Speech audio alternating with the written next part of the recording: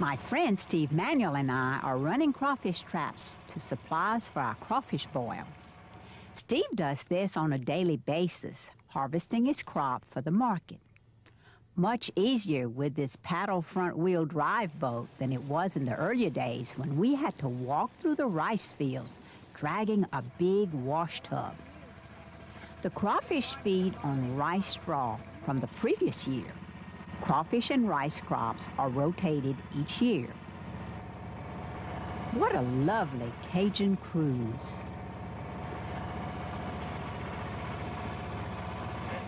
The traps are now baited with pellets made from soy and grain byproducts and a small amount of fish meal and pieces of fish. Once emptied, the traps are rebaited until the next round. Seems easy, but it's still hard work, stressful and very demanding on the crawfishermen. By the looks of things, we'll have a bountiful amount for our crawfish boil.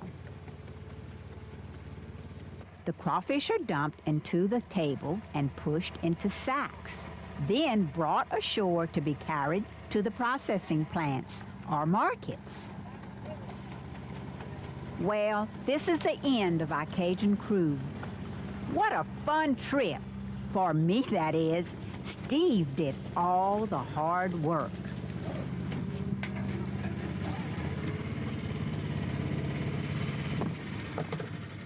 Next, the crawfish are purged for restaurant use. Tanks hold the crawfish in plain water for 24 hours without food. Then, we once again sack them to be shipped out. This is the grating of the crawfish. Actually, a vegetable grater is used. They are dumped into the bin, carried up on a conveyor belt. These don't want to grow up.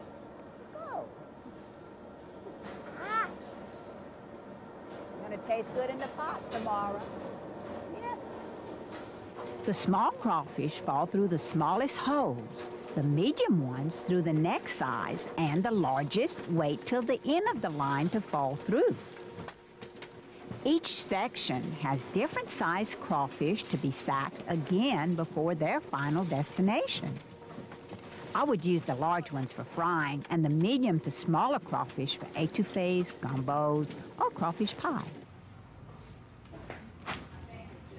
They are now weighed and tagged to be sent off.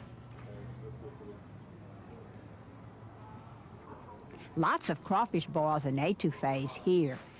These men are getting their daily workout, but it's for a worthy cause, bringing delicious crawfish to our table.